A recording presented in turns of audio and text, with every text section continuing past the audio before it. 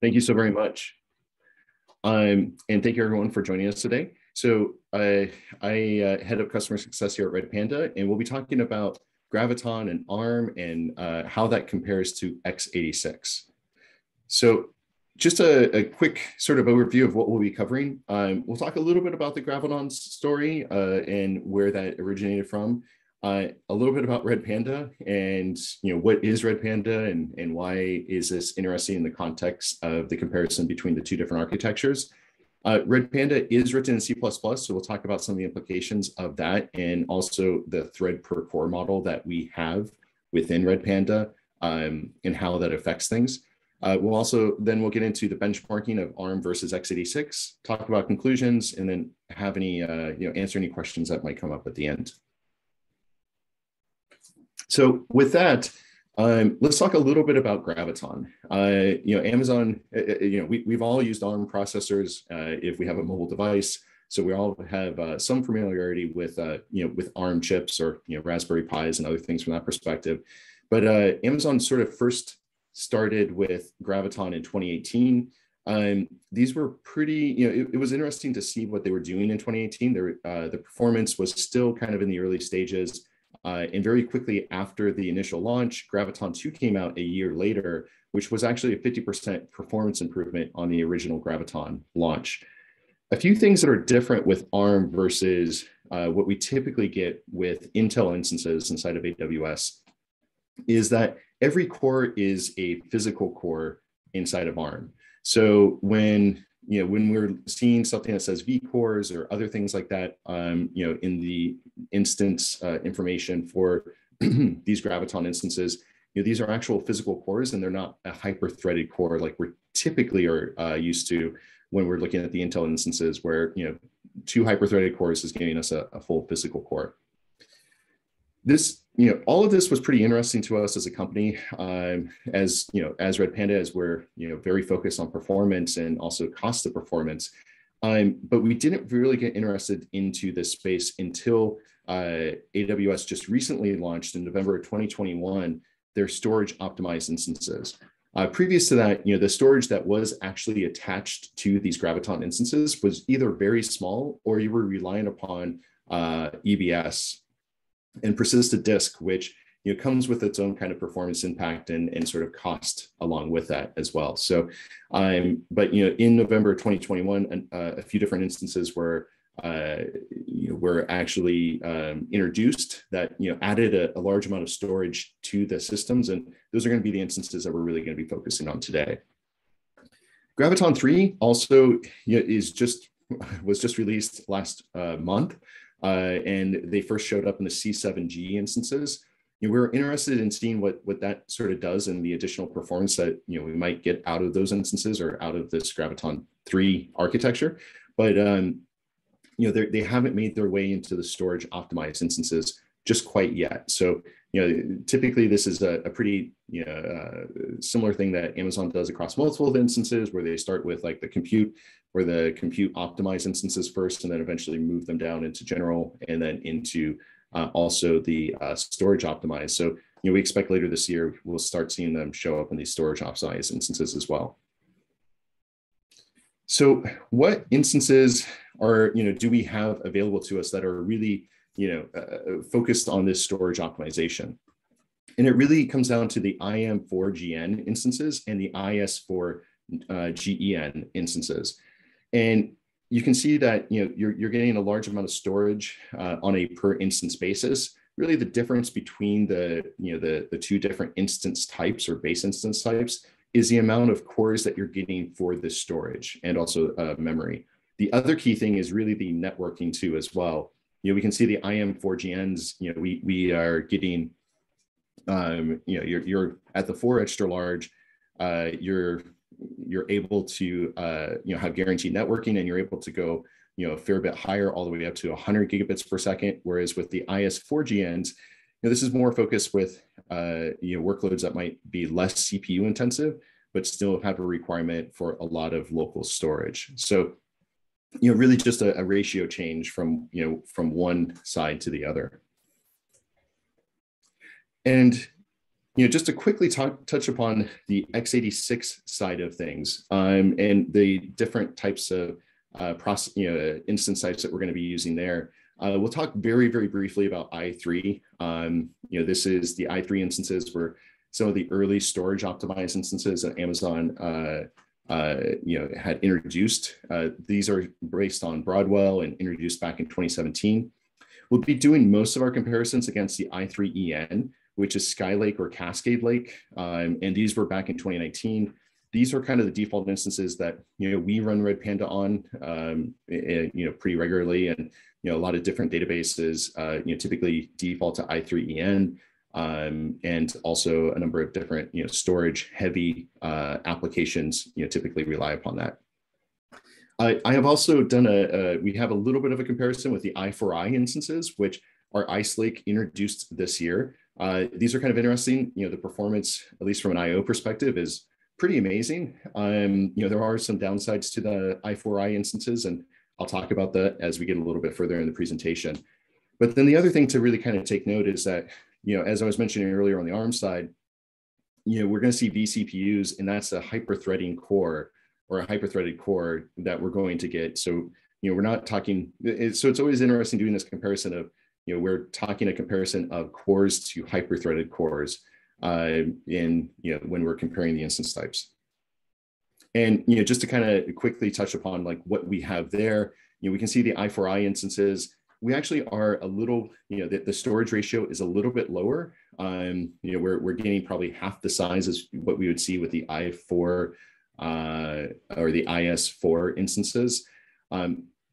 But you can with the i4i instances, we are getting the AWS Nitro SSDs, and then looking at the i3EN instances, we have more storage per instance, but it is using kind of a slower chip or kind of a last generation CPU architecture, and we are getting the disks are a bit slower in comparison to the i4i instances.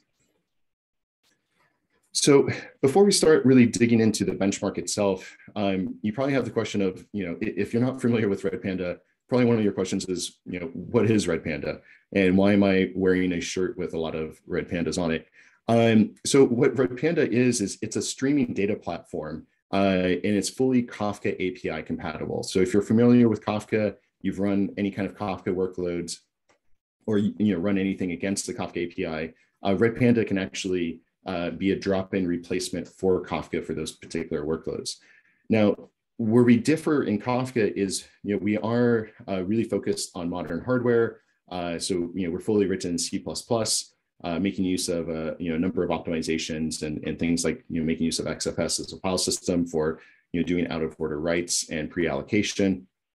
We're really focused on low latency in comparison to Kafka is typically really focused on higher throughput. We can do high throughput, but we can also do low latency too as well. And we're able to do this typically with a large reduction in overall hardware.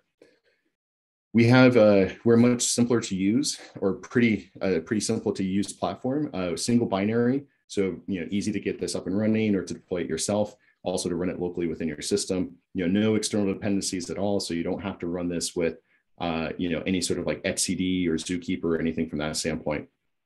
We also really focus on doing f-syncs after every batch of messages. So this is where these types of instances are very interesting to us because they handle a large amount of IOPS, and so we can actually do IOPS very quickly. Your sort of p50th latency on these types of IOPS are within the microseconds versus persistent storage could be in the milliseconds.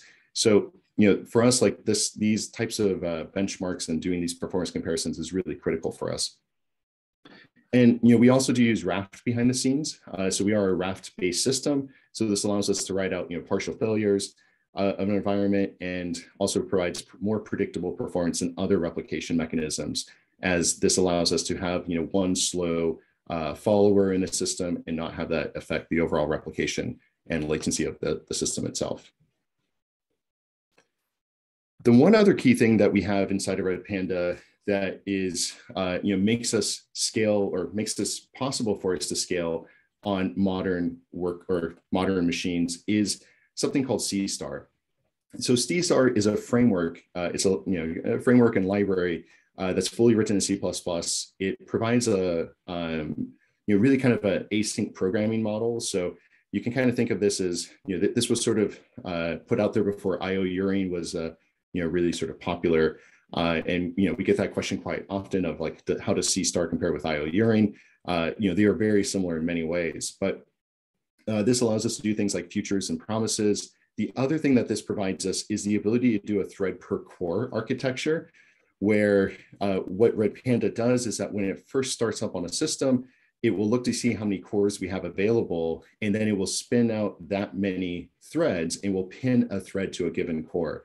So this eliminates any kind of locking or global locks that occur, because we're pretty much treating every core as if it's its own system in a way. This minimizes any sort of IO blocking and reduces overall context switching that you might have within the system. So this works really well with ARM because we are getting physical cores, and we're not being we're not on a hyper-threaded core that might potentially be context switched as well. So this type of architecture actually lends itself quite well to the ARM type of deployment. And just to kind of show some of the that we are performance oriented.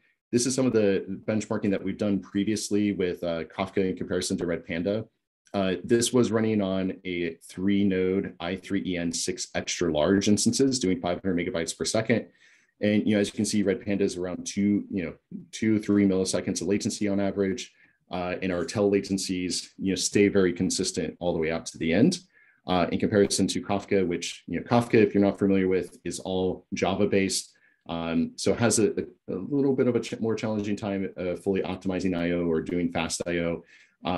So there you can see that kind of goes through on the latency side of things, where we're seeing an increase in overall latency and an increase in the overall tail latencies in the system. And with those types of optimizations and being able to have this reduced amount of latency, this really helps us reduce the overall footprint of Redpanda. So we've had many instances where people have been able to go from 50-node Kafka clusters to 7-node Redpanda clusters, just because of the optimizations that and my apologies, my computer decided to take me out of presentation mode, where we have seen that we've been able to reduce the amount of infrastructure really needed for Kafka to Redpanda, where we were able to reduce the number of nodes. And with this reduction, we bring down the overall cost of running a system like this, and also reduce the overall amount of infrastructure and power needed for a system like this to be able to do the same exact workload with better latencies. So enough about Redpanda. Let's get into the meat of things. But I wanted to give that kind of context of why we would really care about this, and why you would look at using Redpanda as something for investigating how Graviton instance types work in comparison to x86. But first, before we could actually do that, we had to also port our C++ code over to ARM. So to make that work, Redpanda is fully written in C++. We thought for sure, as we were going through this exercise last year, we were going to have to add some macros to the code, or do some specific things to make this work. But all we ended up having to do was to really just change the architecture that was used to actually compile the code. So we changed it from going with AMD 64 to just ARM v8, and this just worked out of the box with actually no code changes needed on the C++ side. What also really helped here is that we vendor all our third-party dependencies and build them ourselves. So C star, as I was mentioning earlier, we actually vendor that specifically and build C star as kind of part of the build process for Redpanda. So we're able to recompile all the libraries and all the dependencies into onto the ARM framework and just make this work seamlessly. Cool. So now getting into kind of the benchmarking. So what did we look at? We wanted to do data intensive workloads and show the demands that puts on both the disk and the network. So we actually tested a few different areas. It says 3, but it's actually 4. But we focus on disk bandwidth, we focus on ingestion throughput, bandwidth regulation, or regulator behavior, which I'll talk about in a little detail at the very end, which was kind of an interesting oddity that we saw. And then also end-to-end latency as well. As it's always good to sort of focus on, what does this actually look like when we're talking end-to-end latency in a system. And the two ones that we really focused on from an instance type is the i3en that I mentioned, the IS4GEN as well. So without further ado, let's get into what the results for this look like. So the first ones, we did the disk bandwidth to see, what could we possibly get from a bytes, gigabytes per second standpoint. So, first off, we just used FIO. So just doing something as simple as, 16 kilobyte block sizes. So, that is critical to note. Redpanda itself, our system, the reason why we go 16 kilobyte block sizes is that that's typically the amount of data that we persist on a per IO operation. We chunk our data into 16 kilobyte writes. So, doing this kind of gives us a pretty good comparison of what it's going to do when we're running Redpanda on the system. Doing direct IO, and then using libaio for the IO engine for this. And then also making sure that we keep the IO depth, the buffers full as we go through this, as that's something that's also done inside of Redpanda for further optimization. So you can see here that, the i3en 12 extra large is about equivalent to the IS4GEN 8 extra large. And the comparison down the line is pretty similar. As we start to get into some of the smaller instances, we can see that the i3en instances do pull out a little bit more. But you have more cores in those machines in comparison to the IS4GNs for the amount of data that you have. But once we actually move up into some of the larger instances, we can absolutely see that they're very equivalent with the amount of data or the gigabytes per second that can be put through on those instance types.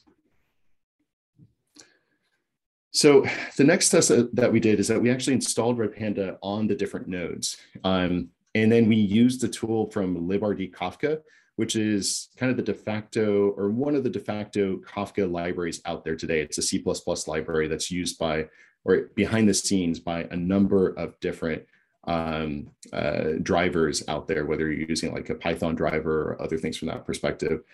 And they actually have a tool within librd Kafka code, RD Kafka performance, that can do can do throughput or producing to the machine. So we were just doing producing to these systems. So we're just producing data to it using client machines that were C6i 8 extra large instances using a 1 kilobyte message size.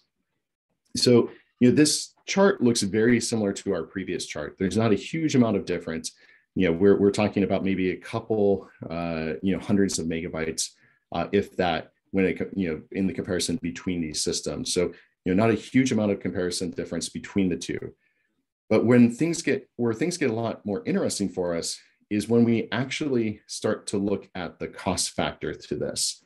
So the way that we did this was we actually looked at gigabytes per second for hours per dollar. So how much gigabytes per second can I get on a per instance basis per the cost of that instance itself? And when we look at it from that perspective, we see that the IS4GNs have quite the advantage here. They're able to get us about a 20% better value in comparison to the i3en instances. So this is pretty fantastic to be able to see a 20% improvement from a cost perspective and still be able to get the same level of performance is pretty phenomenal. The other thing that we saw through some of our testing, so we were also testing on some i3 instances and looking at some smaller instances. We're always interested in how small how small of an instance can we run Redpanda on, as we have customers that run us in sort of IoT devices or edge devices where they only have one core available or other things from that perspective. And so, we did some testing on the smallest instances, the i3 large, and also on the IS4GN large. And one of the things that we noticed was that there was a kind of a smoothing of throughput over the system. This should actually be time down here, not gigabytes per second per dollar. But what you can see is that this is the amount of data that was able to be pushed through. And we see with the i3 large instances that this spikes at times and then just drops down to zero. And where with the IS4GN, there was a better regulation or kind of regulator smoothing that was happening within the environment that allowed for a more consistent throughput of that system. So, providing sort of a more consistent performance versus, sort of the spiky behavior that we saw with, some of the other smaller instances, specifically the i3 large instance. There are also other factors to consider here. We are mostly focused on, in this particular benchmark, storage and really sort of network. And we can look at the different instance types of like, what are we paying when it comes, or what is the value that we're getting from like the amount of vCPUs. And this makes it a little challenging because for the IS4GNs, vCPUs is the same as cores, which is not the case on the i3EN instances. And we can also see like, what are we getting from a value perspective for the amount of gigabytes per dollar that is spent, or for the sort of the cost factor that's spent, and also for memory and for network. And in this comparison, larger numbers are better because that means that we're getting more for our money versus the smaller number is a bit less. So what we see across the board is that for the IS4GN instances, we have 17% additional SSD capacity, 18% more guaranteed network capacity. We are getting a bit more memory on the i3EN instances, and we are also getting a bit more from a vCPU perspective. But the things that really focus, or that are really critical for us in our systems, is network and disk. And for streaming systems, that's typically the case. So this is actually a great sort of outcome for us for a system like Redpanda. So now on to end-to-end latency. So using the same system or kind of the same benchmarking tool that I was mentioning earlier, the open messaging benchmark, this is a framework that is used for doing comparisons of different stream processing engines. So, if you're comparing a, RabbitMQ to Kafka or to Pulsar, open messaging benchmark, it is a Linux Foundation project. I would highly recommend take a look at it. We have our own fork within Redpanda as well that just has the specific Redpanda drivers and deployment scripts and things like that inside of it that you can take a look at as well inside of our GitHub repo. But I wanted to do we also wanted to do a benchmark of just what the end-to-end latency would look like for a few different instance types. So going across the board, I kind of wanted to stay right around the $1,000 per node cost basis. This is the cost for running inside of US East 2 with just doing on demand with no sort of cost savings or anything from that perspective. And this is a one node monthly price on a per instance basis here. So I wanted to look at the i4Is because I found them kind of interesting. They are sort of a number of Redis and ScyllaDB had been referenced as talking about their performance and some of the benchmarks that they had done on it. So really kind of focused on the high IO space, and then also bringing in the IM4GN and then the IS4GN2 extra large, and then the i3EN3 extra large, which is what we compared in a similar fashion to the IS4GN2 extra large. And we can see here they're all pretty comparable in price. The IS4GN2 extra large is definitely the cheapest option, and we can see that the IM4GN4 extra large is a little bit more expensive than our i3N3 extra large. But one of the key things to note here is it's a guaranteed 25 gigabits per second of networking, which is pretty fantastic for AWS. Whenever you see up to 25 gigabits per second in AWS, what my experience has been is that typically means you get 25 gigabits per second for around 8 to 10 minutes, and then you get throttled anywhere between 8 to 12 gigabits per second for the remainder of the hour. So you have to always do your testing with iPerf and other things from that perspective to fully understand what this really means. But it is always great when you can have this guaranteed amount of networking throughput. So you can take that guessing game out of, is it the network? Am I running out of credits on my network connection? And, not having to use that as, or have that as another point of investigation for these systems. So what does this look like? So this is the output from the open messaging benchmark. We were running a workload of 750 megabytes per second of throughput, 1 kilobyte message size. I had 2 client machines running, so 2 M5 and 4 extra larges. And here, this is the average end-to-end latency of the system. For the I4I instances, you can see that, that provided us the best overall performance. And then, the second, contender in there was the IM4GN instance, where, pretty close. And, this was a test that was run for an hour, or we ran these, all of the tests for an hour. We can see that it's very close to what we saw with the I4I instances. And then also the i3EN 3 extra large, is in third place here. And then the IS4GN 2 extra large, comes out still in a pretty good, respectable latency overall, but, definitely, it, suffers a little bit based upon the fact that, we have reduced number of cores in comparison to the other systems. So, and one thing to kind of really note here too, going back to the instance types and what we just saw from, the overall performance is, the i4i gives us the best performance, but only has half the amount of storage in comparison to all the rest of the instances. So, even though it can, the storage is pretty amazing. And some of the testing I did on the storage, I was able to, for this instance type, the i4i 4 extra large, I was able to see 120,000 IOPS per second, 120,000 IOPS on a single drive there. And also 2 gigabytes per second of throughput, which is amazing. But the challenge with that is that the network couldn't keep up with the actual drive performance. So, having a system where you might be very IO intensive, but not have to do a lot of network IO, the i4is are very interesting in that regard. But, for Redpanda itself and for other systems where you are focusing on both disk and network, the IM4GN in this case, really does well and is a great contender. Also, it's really important to look at what the end percentile latencies or kind of what the tail latencies of the system look like. So we can see here that the i4i and the IM4GN are pretty pretty much neck and neck in that regard, and we see a little bit higher latencies with the i3 EN3 extra large, and then the highest latencies with the IS4GN 2 extra large.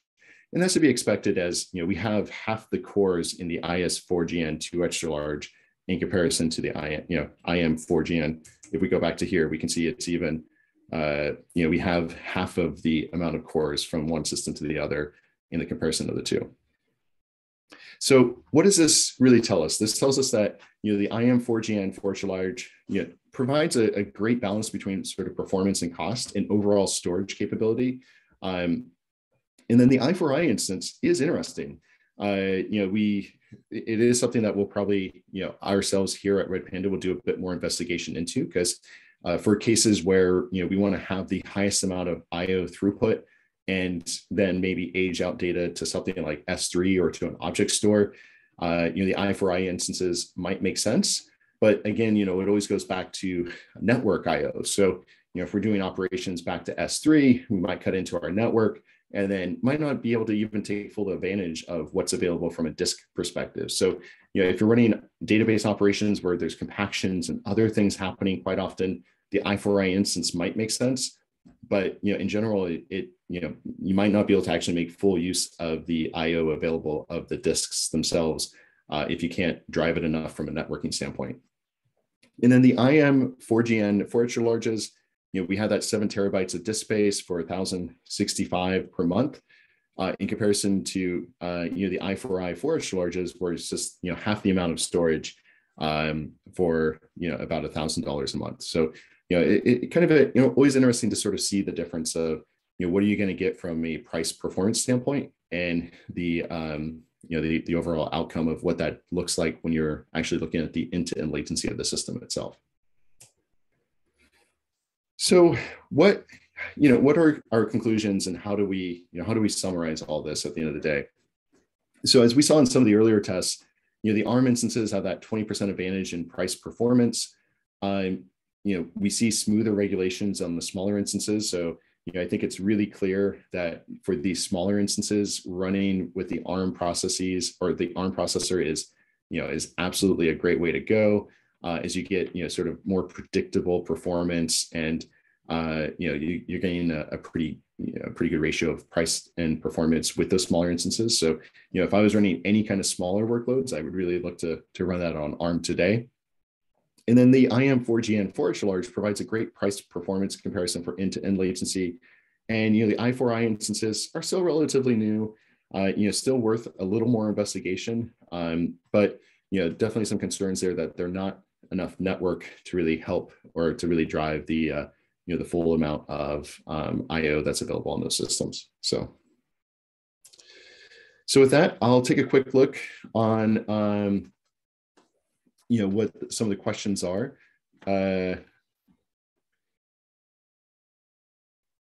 So one of the questions is, what kind of AWS storage instance types are we using?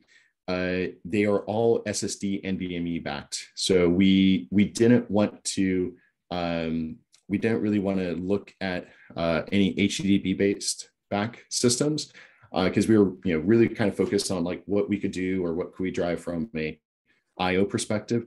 And you're going to get the best IO and the best latencies from using local NVMe SSD storage.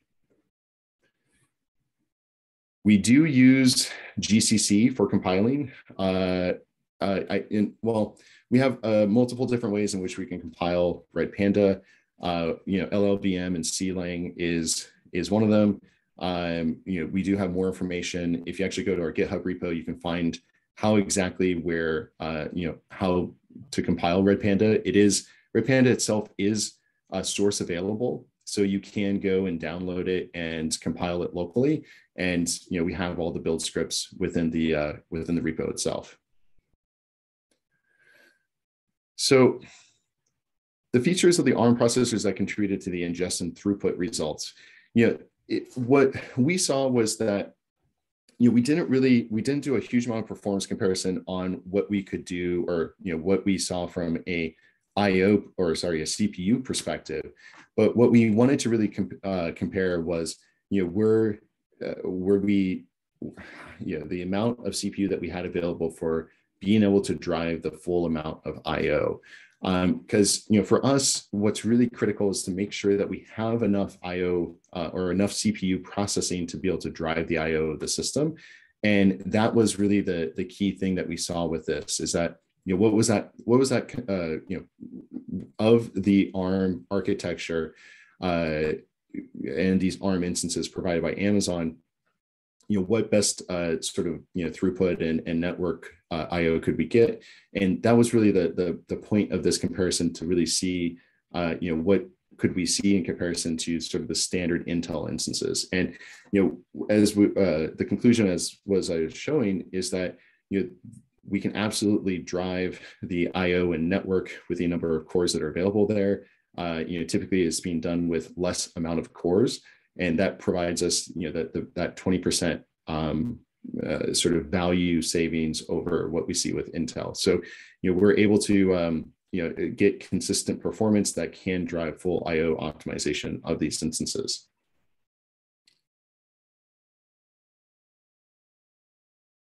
So, there's a question around what the bandwidth regulator is. This seems to be something that was added as part of the Graviton2 instances. There wasn't a huge amount of information really presented by AWS of what was happening in this regard. This was more just an observation that we had made in the systems of the comparison of what we saw with the i3 large instances and with AWS. As anyone who's done performance testing in AWS realizes, is that a lot of the times it's a bit of a guessing game, understanding what exactly is happening behind the scenes. Am I running out of credits for the particular network? network for the particular instance that I'm running on, or how are they splitting up a SSD disk across multiple instances? Because if we go back and look at sort of in the earlier part of the presentation and look at some of these instance types, especially for like the i3en instances, your standard drive is 7.5 terabytes. So when we're looking at these really small instances, we're having that drive be split up across multiple instances. And at that point, there has to be some type of regulation in place to, not allow you to make full use of, all the IO capabilities of that underlying device and have it be split up evenly across multiple tenants or multiple instances for making up that drive. So, AWS does a number of kind of different tricks behind the scenes to try to help with that. And we just saw that in general, in the ARM instances, especially the smaller ARM instances where there is a sharing of the underlying drive across multiple instances, that this regulation was much smoother than what we saw with some of the other older instances. So it's hard to say what that's exactly attributed to, but just something to be aware of as you run on these types of instances inside of AWS. Great. I think that's all the questions that I see here at the end. If there's any further questions about Redpanda and what we've done here, feel free to come and join our Slack channel. Ask questions there. We have a pretty active Slack community. You can always reach out to us, and we're happy to share a little bit more details around Redpanda and some of the testing that we've done on the different instance types. We also have a lot of this data came from a blog post that you'll find on our website too as well, where we have a lot of this information published in a blog format that you can check out after the fact, and I think is also being posted in the chat as well, so you can take a look at. And that concludes this webinar for me. And thank you so much for your time and for your questions, and I appreciate your attention. Thank you so much, Rocco, for your time today. And thank you everyone for joining us. As a reminder, this recording will be on the Linux Foundation YouTube page later today. We hope you join us for future webinars. Have a wonderful day.